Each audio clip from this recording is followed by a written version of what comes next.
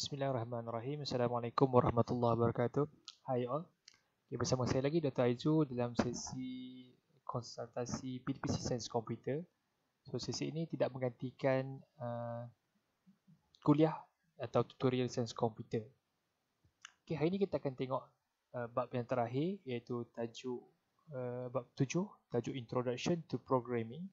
So at the end of the session, sepatutnya korang patut boleh pertama define programming language, define programming paradigm dan language translator. Kemudian kau patut boleh bezakan antara paradigm of programming language, procedural, object oriented dan logic. Kemudian kau sepatutnya boleh membezakan tiga jenis translator yang berbeza, compiler, interpreter dengan assembler. Okey, jom. Okey, mula-mula kita akan tengok soalan PSPM 2019-2020. Okey, untuk bab ini, soalan ini keluar di bahagian A dan dia minta kita bandingkan programming language dan programming paradigm. Kemudian kita kena menyatakan list 3 examples of object-oriented programming languages. Okey, kita tengok. Okay, dalam bahagian B, dia berikan item-item programming language dan dia minta kita nyatakan jenis translator yang digunakan. Okey, mula-mula kita kena define programming language. Apa dia define programming language? Okey, ini keyword yang korang kena tahu. A set of words, abbreviations and symbols that enable a software developer to communicate instruction to a computer or mobile devices. Okay, ini adalah definition yang korang kena hafal. Okay. Okay. Kita tengok apa dia. Okay, ini yang kata a set of abbreviation and symbols yang membolehkan software developer untuk communicate dengan komputer. Okay, ini tak ada apa-apa ya. Yang penting definition ya tadi. Okay, ini contoh programming language. Yang atas ni contoh coding untuk Java, ini contoh coding untuk C++, ini VB, ini untuk Python. Okay, tak apa. Okay, ini contoh lagi. Okay, ini term-term yang kita gunakan dalam programming language. Apa dia programmer? Programmer adalah a person orang yang menulis pengatursyaraan tu. Okay. Menulis, menguji dan maintain komputer program. Apa dia debugging? Debugging adalah proses untuk memastikan kod tu tak ada error. Okay. Apa dia source code? Okay, source code tu adalah perkataan lain untuk komputer program sebelum dia compilekan. Apa dia syntax? Syntax adalah cara penulisan programming sebenarnya.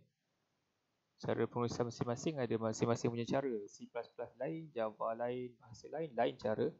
Lain sintaks dia, lain cara penulisan dia. Okay. Seterusnya program coding. Program coding adalah fasa dalam program development life cycle di mana kod program ditulis menggunakan bahasa pengatursyaraan. Okay, seterusnya coding. Coding adalah process of writing the programming language. Proses untuk tuliskan programming language statement to create a computer program. Okay. Dan terakhir algorithm. Ini korang kena tahu dia punya definition. Step by step instructions that will transform the input into output. Okay, ini keyword yang korang kena tahu. Okay, ada dua cara. Kita boleh gunakan pseudocode atau flowchart untuk menunjukkan algoritma. Okey, ni keyword Ni keyword Okey, jenis-jenis programming language. Okey, dia ada dua. Low level, level yang bawahan dengan high level. Okey, low level ni sebenarnya yang dulu-dulu punya. Okey, description ni korang kena tahu.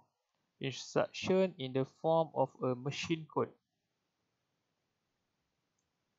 Commands or function in the language map closely to processor instruction. These languages highly dependent on the machine that run them. Okay, dia bergantung pada mesin dia. Mesin tertentu dia ada bahasa programming code yang tertentu sahaja. Only specific devices ataupun komputer atau mesin tertentu je yang menggunakannya. Okay, contoh dia, ni penting contoh untuk low level language, machine language dengan assembly language.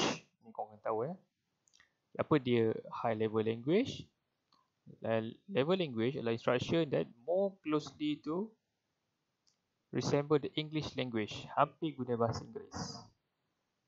Yang kedua, ciri dia is not dependent on the machine that run them dan boleh digunakan pada any machines.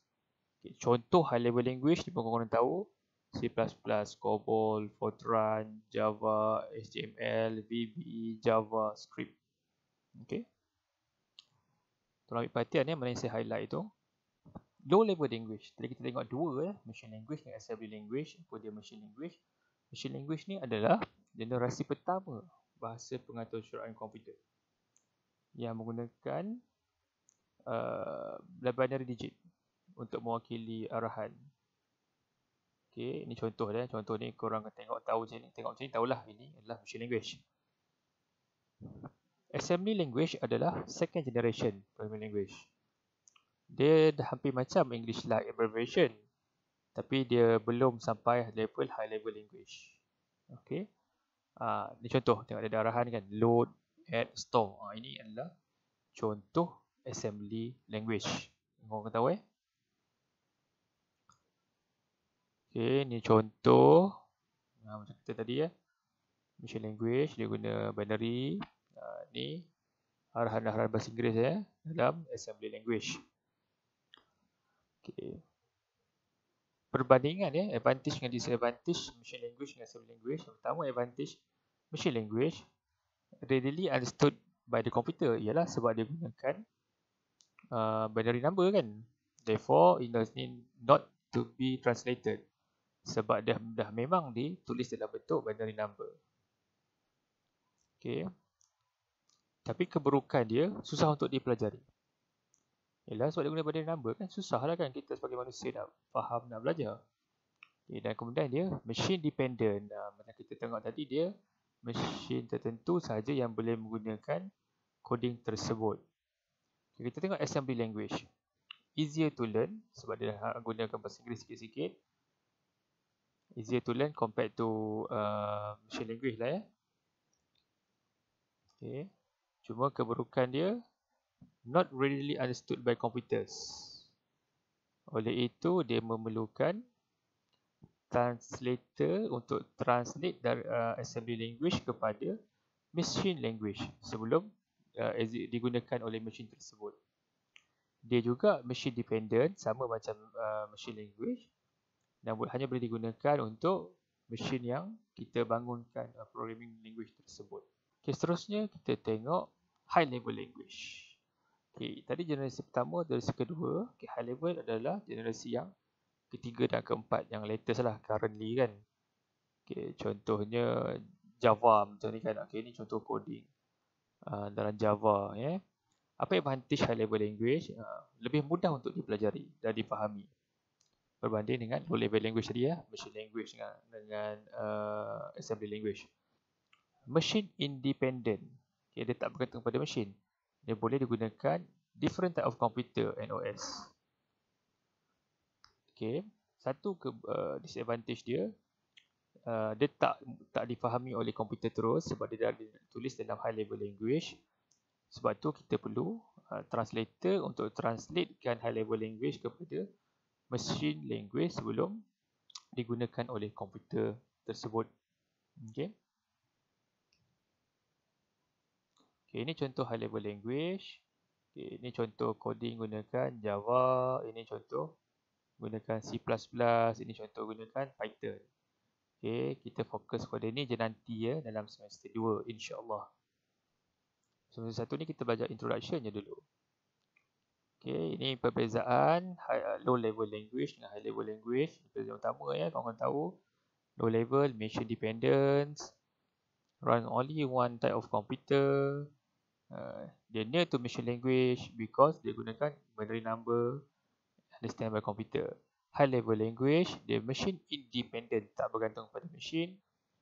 Dia boleh run on many different type of computer and operating system. Dan dia near to human language sebab dia gunakan bahasa Inggeris ya. Dia gunakan English like statement and understand by human. Sebab tu lebih mudah difahami. Okay, ini contoh ya.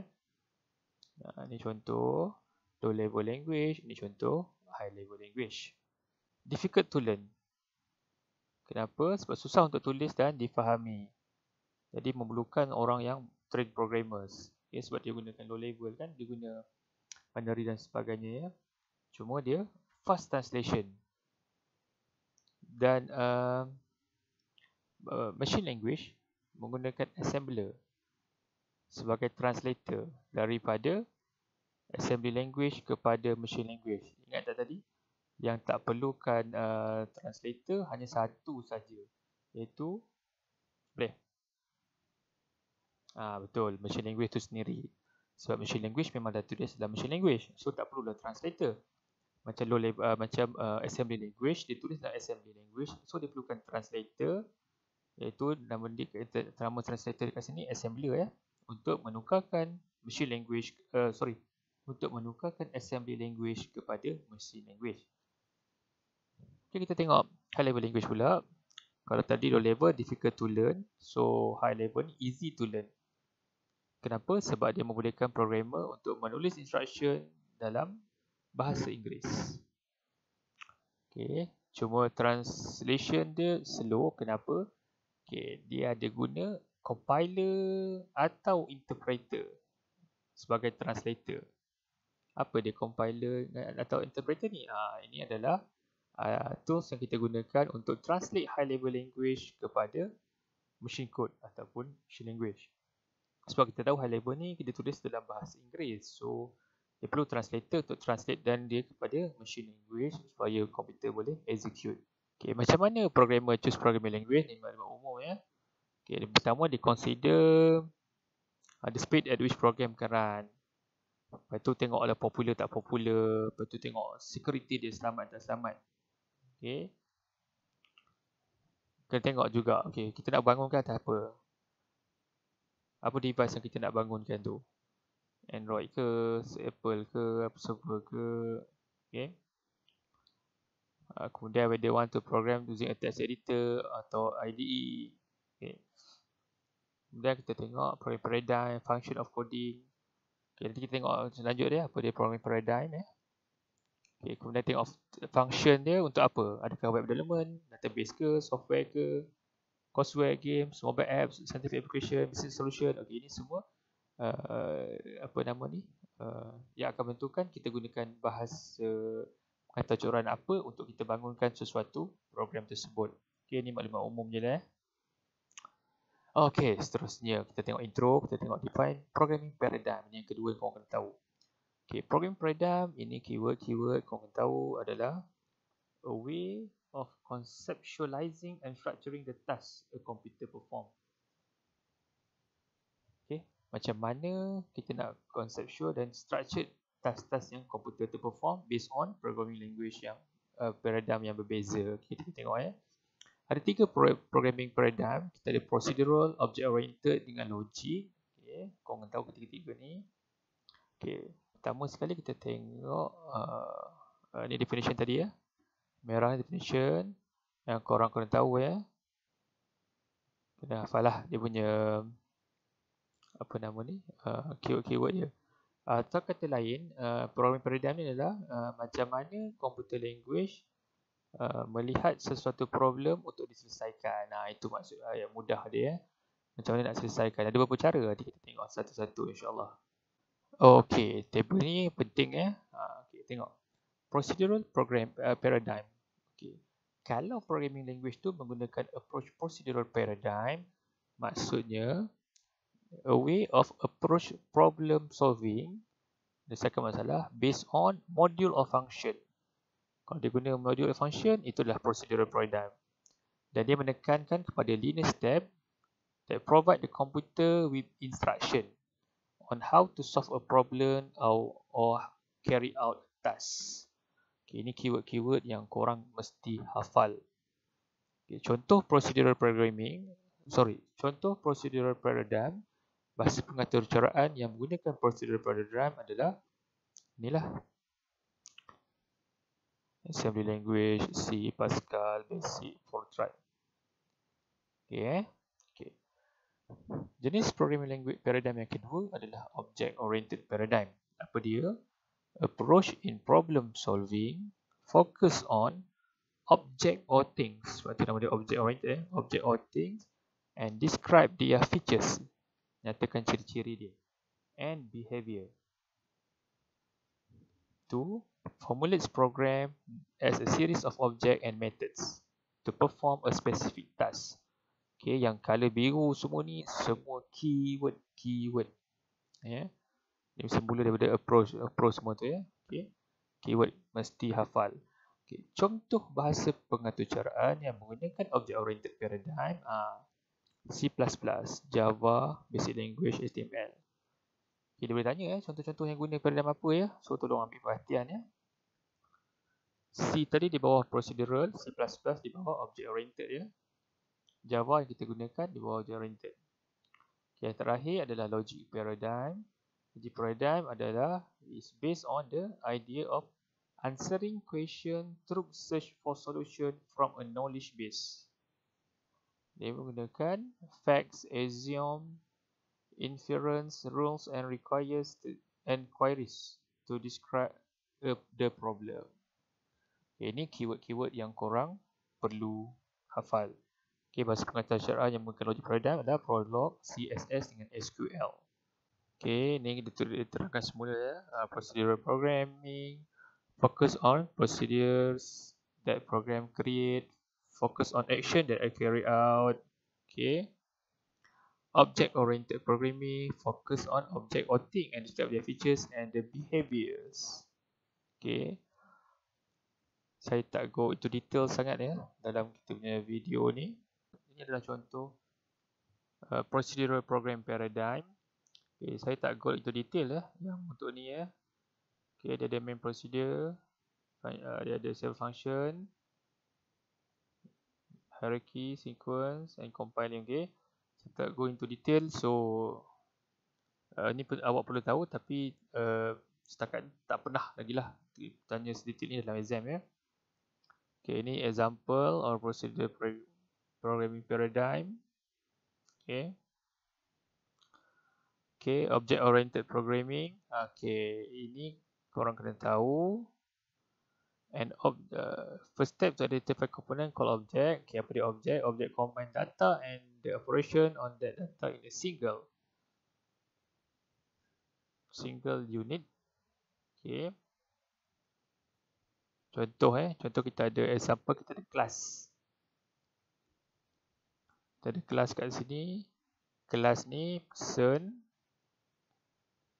Okay, kelas ni person. Right. So dia ada dia punya properties dia. Right. Okay, dia ada method dia. Method ni tu apa yang person ni boleh buat. Draw, walk, dance. Contoh Okay. Okay, ni contoh. Ni kelas ni objek. Okay, objek. Kelas tadi umum ni. So objek ni kita tengok dia ada name dia. Dia dari sini nama, gender, umur, hair, weight. Kita ada method yang boleh dilakukan dalam kelas ni. Secara umum je lah. So employee ni adalah objek. Name and salary adalah attributes. Receive salary adalah method. Ini contoh dia contoh. Right, ini untuk Java contoh Okay, seterusnya ini adalah example object oriented programming paradigm. Okay, kita akan tengok semester 2 nanti in detail insya-Allah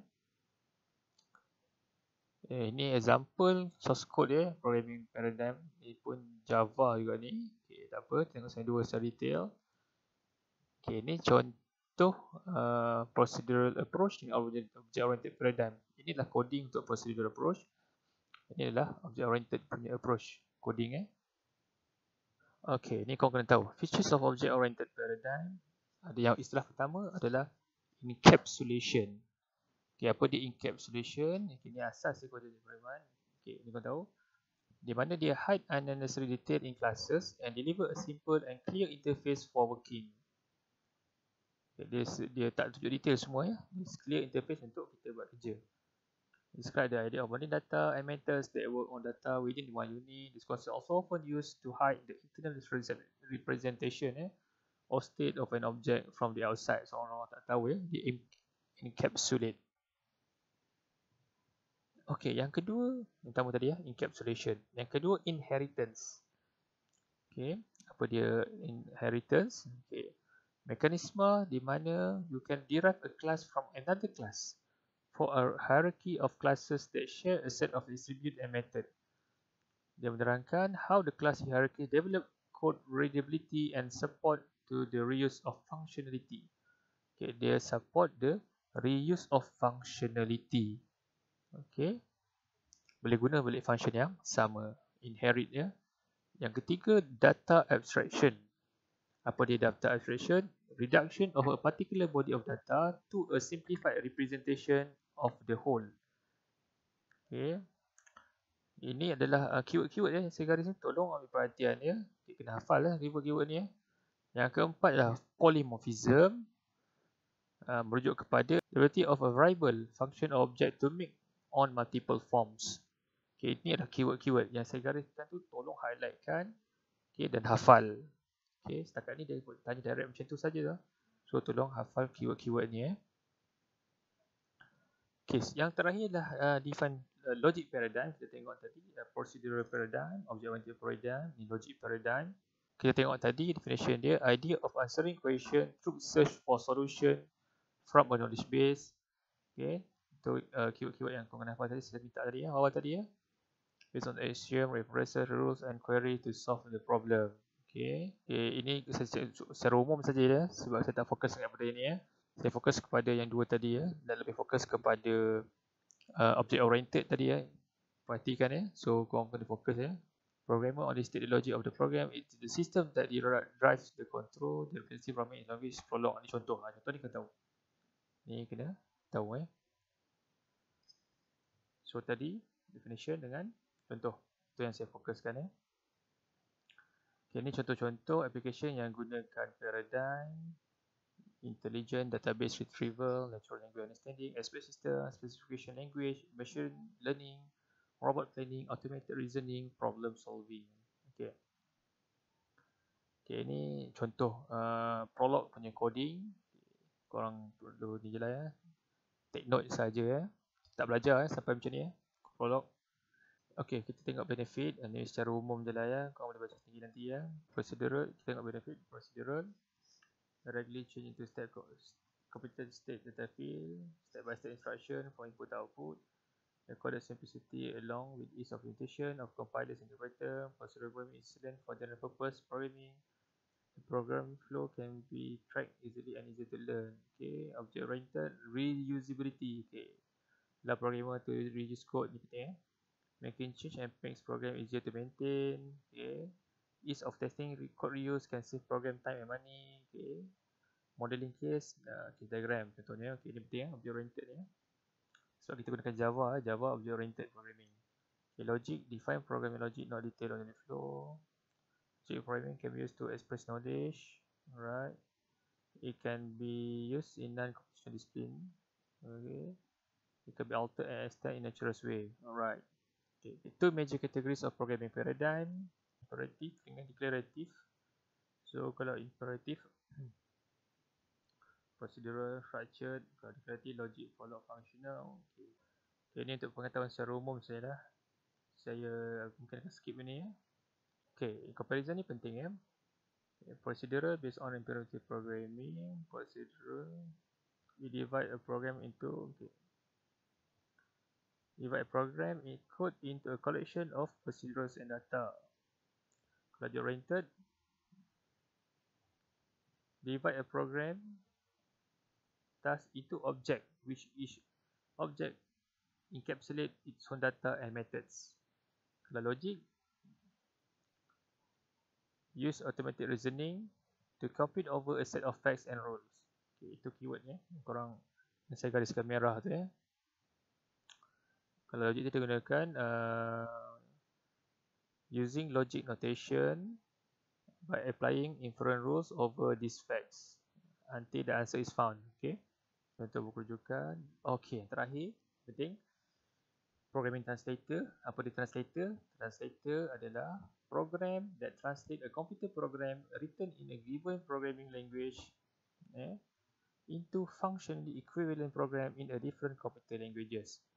Ya, dalam bahasa mudah dia menukarkan bahasa high level language kepada machine code. Okay. Ada 3 jenis. Pertama assembler, interpreter dengan kedua interpreter, ketiga compiler. Ini korang tahu description dia. Assembler adalah a program that translate a program written assembly language into machine language. Assembler digunakan oleh assembly language. Okay. Yang kedua interpreter. Ini korang tahu ya. The program ni kena guna ayat lengkap sebenarnya. Ini sebenarnya ayat lengkap ya. A program that translate high level language into machine language and execute it line by line. Okay, ini keyword. Korang tahu No object code file generated. Okay, contoh yang guna interpreter ni. SQL, LSP ni korang tahu ya. Okay, 3 compiler, right? A separate program that converts entire source program, keyword dia, into machine language at once before executing it. Contohnya C++, COBOL, Fortran. Kalau tengok interpreter tadi line by line kan, line by line. Kalau compiler ni convert entire source program at once. Okay, itu keyword yang bermerah-merah tu semua keyword. Korang kena ambil tahu Okay, ini contoh dia. Assembler tadi dia tukarkan assembly language kepada machine code. Okay, compiler dengan interpreter digunakan oleh high level language untuk tukar kepada machine code dan execute. Alright. Okay, kita tengok soalan SPM tadi. Okay, compare programming language and programming paradigm. Okay, apa dia programming language? Okay, dia punya definition, a set of words, abbreviation and symbols that allow programmer to communicate with computer. Apa dia programming paradigm? A way of conceptualization and structuring to categorize programming language. Simple saja kan? So kalau kita fokus sangat pada benda yang saya skip dia tadi kan. Okay, list your example of object oriented programming language. So Java, .NET, C++, C Sharp, PHP. Okay, contoh-contoh tadi ingat kan? So kena hafal contoh-contoh. Okay, bahagian B tadi, based on the given item, classify the most appropriate type of language translator. Okay, dia bagi programming language. Visual Studio gunakan compiler, gunakan translator compiler Python gunakan interpreter, Macros gunakan assembler, C++ gunakan compiler, Basic gunakan interpreter. Okay, soalan dia tak terlalu susah tapi keyword-keyword yang korang kena hafal tadi, saya pesan tolong hafal. Alright.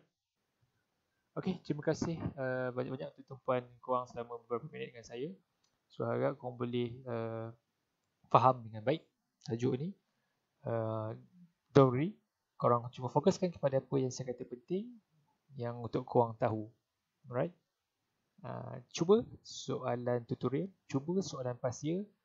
InsyaAllah kalau korang tak faham, korang boleh ulang balik video ni, ulang balik. Tak faham boleh bincang kawan-kawan, tak faham boleh jumpa dengan saya insyaAllah. Alright. Okay, terima kasih banyak. Assalamualaikum warahmatullahi wabarakatuh.